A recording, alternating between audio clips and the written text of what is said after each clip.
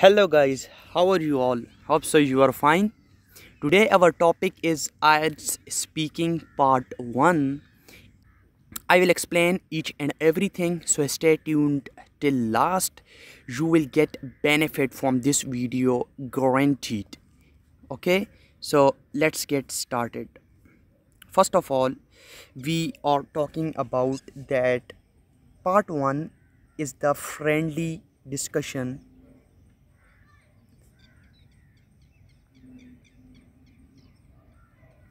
between candidate and examiner. It is a friendly discussion. Examiner will ask you a lot of questions about your daily routine, about your likes, dislikes, your hobbies, lot of topics, and it cannot explain in this video one by one. So there will be a lot of topic, and there will be 1 to 2 topic that examiner will ask you a question, and it can be about your family, hometown, it can be your friends, etc. So the topics will be related to you, your personal life, you can see. So let's move ahead. So examiner will ask you some basic questions, some easy questions. For example, we are going to take one topic. For example, we are going to take hobby.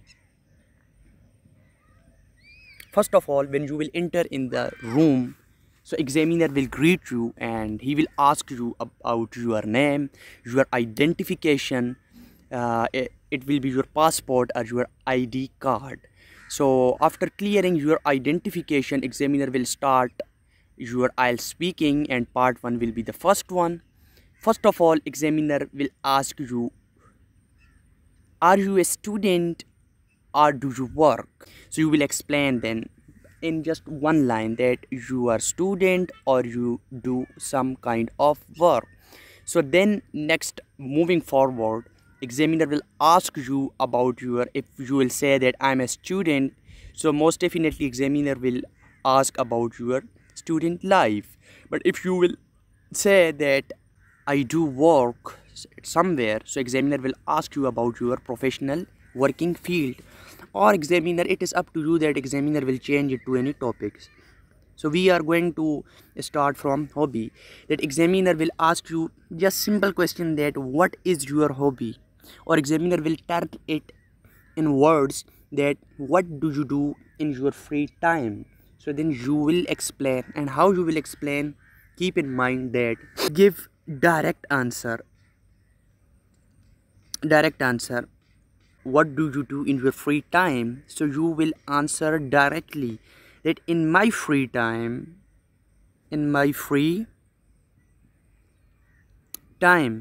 blah blah blah blah blah. Next, it is up to you, and every person has its own answer. So in this way you will answer the question and you will answer directly. Okay, so the next question will be about related to your hobby, that why do you like playing cricket? For example, you are mentioning that playing cricket is my hobby and I love playing cricket in afternoon in the playground which is very near to my house. That's it. It is enough answer that examiners asking you that what do you do in your free times. You're answering that you play cricket whenever you get free time. It can be your okay. So then examiner will ask you that why you like cricket in your free time. So then you will explain about benefits of cricket. Secondly, you will give to the point answer. Don't go off the topic. If you will go off the topic, examiner will interrupt you and he will ask you a next question. Don't go off the topic. Be on the topic and just explain 4 to 5 sentences. And most importantly, connect your sentences. This is very important thing, that if you will not connect your sentences, your coherence marks will be wasted. So for maintaining coherence, connect your sentences. For example, don't just explain separate sentences. That examiner is asking you a question that what is your favorite game? So you are answering that my favorite game is cricket. I love cricket. I play cricket in ground. I play cricket with my friends. So these are separate sentences, and for these sentences you cannot go more than 5 band. So if you want 7 band, so must connect your sentences that I love cricket. Cricket is my favorite game. Then you will connect it because is the connection that you are connecting a sentence that cricket is my favorite game. I can maintain my physical strength because of cricket. Then you can start second sentence that apart from that, or you can say that moreover, or you can say that in addition, cricket strengthens my body and it gives me energy, and it is very helpful and beneficial for my legs as well as for my mental health. These are my answers. I'm just gonna explain to you. It's not like that you will perform these types of answers. Your answers are on your own. You will develop your own answers. You will not take my answers. Currently, I'm just giving you a way that how you will go on, how you will explain the answers. That you will connect sentences. You will explain just 4 to 5 sentences. Conclude your answer.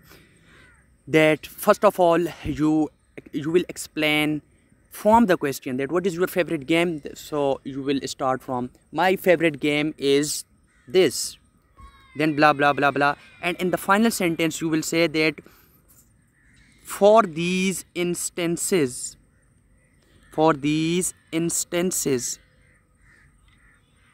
cricket is my favorite game.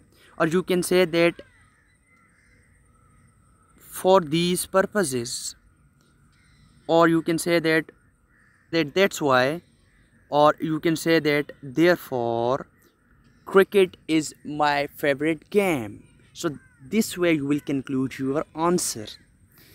If you did not understand that what the examiner said, so please ask the examiner that would you like to please repeat the question, or say please repeat the question. If you did not understand the question and you just directly gave the answer, so your answer will be wrong and your band will be go down. So must keep in mind these types of things. These are just straightforward things that I have just explained to you. That first of all, be confident. This is the key of success in part 1. Be confident. Maintain eye contact with examiner.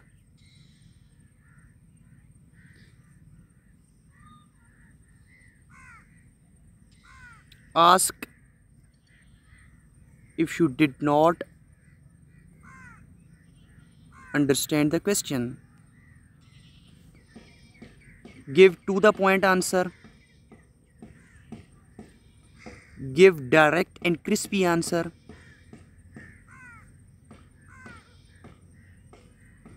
And most importantly, be natural. What does it mean? Be natural. That don't use complicated word of vocabulary. Use your own vocabulary that you are comfortable with. That the vocabulary that you know already. If you will try to use complicated words, so you will just get stuck and your fluency will be disturbed. your fluency and you will lose your marks in terms of fluency. So just explain and just use your own English. Don't cram answer, don't cram the answer, because cramming is prohibited in exam, and cramming will be giving you just band, not more than 4 band or 3 band, because cramming is strictly prohibited in IELTS anywhere, or either it is in IELTS writing or in IELTS speaking. So keep in mind these types of things, and definitely you will be successful in IELTS part 1 as well as in part 2 and as well as in part 3, and it will be done because of your confidence, and when you will perform best and you will perform great in part 1, so definitely you will get courage, you will get confidence, so then you will perform as well in part 2 and part 3. My upcoming videos are about part 2 and part 3 in detail, so stay tuned with me. See you in next video. Goodbye.